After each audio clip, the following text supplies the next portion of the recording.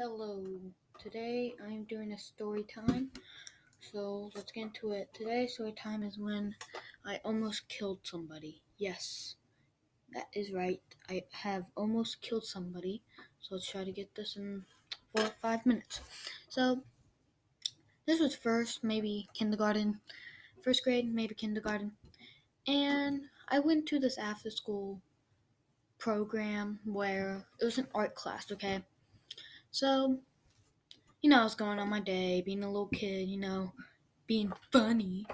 And so what happened was, but at this time, it was like really cool to take like a pencil and then put it like at the edge of a desk and like hit it and it'll go flinging all around.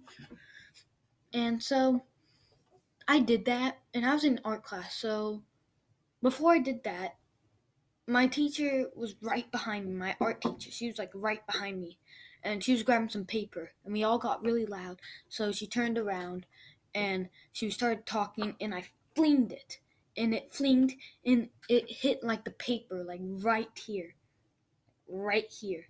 There was like paper right here, and the pencil like flinged, like hit the paper, and if I was like 2 inches over, it would have hit her eye.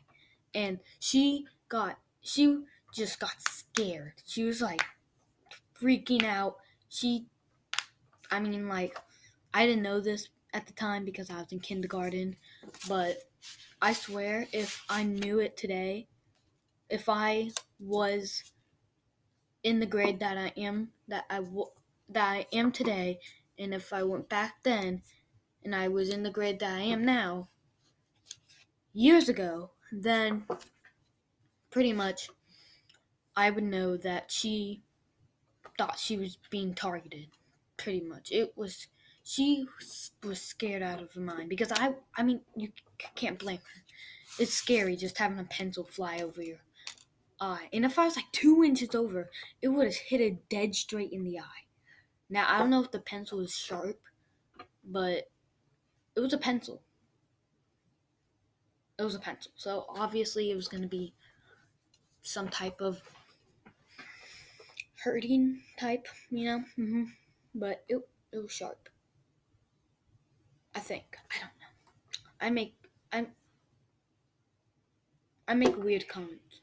But yeah, that's the story time. Almost 3 minutes. Bye, subscribe, check out my streams. It's gonna be Wednesday afternoon, hopefully every day. Every Wednesday. So bye.